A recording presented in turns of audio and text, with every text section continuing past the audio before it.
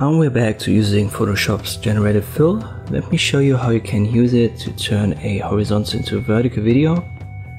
Truth be told, it works only on static shots, so you don't want to have movement of the camera. So in this shot, the guy moves his head quite a lot, but that's not a problem as long as the camera is static. You can see upscaling would get rid of the laptop here. I don't want to have that. I want to have something like this.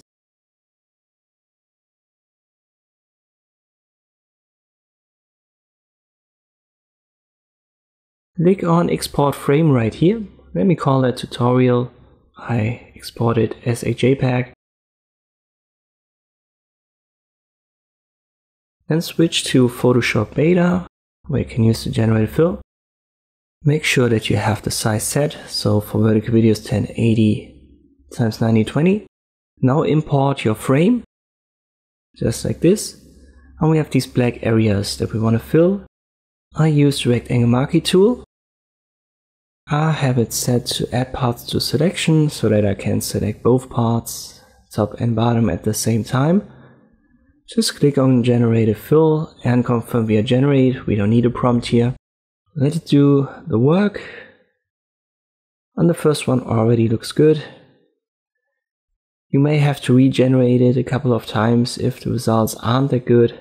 But in this case I was lucky, the first one was already fine. Next step is to make everything invisible but this Generative Fill layer.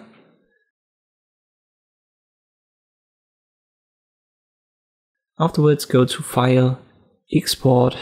It needs to be exported as a PNG. I used a quick export. I call it Tutorial 2. Put it somewhere where you can find it. Switch back to Premiere Pro.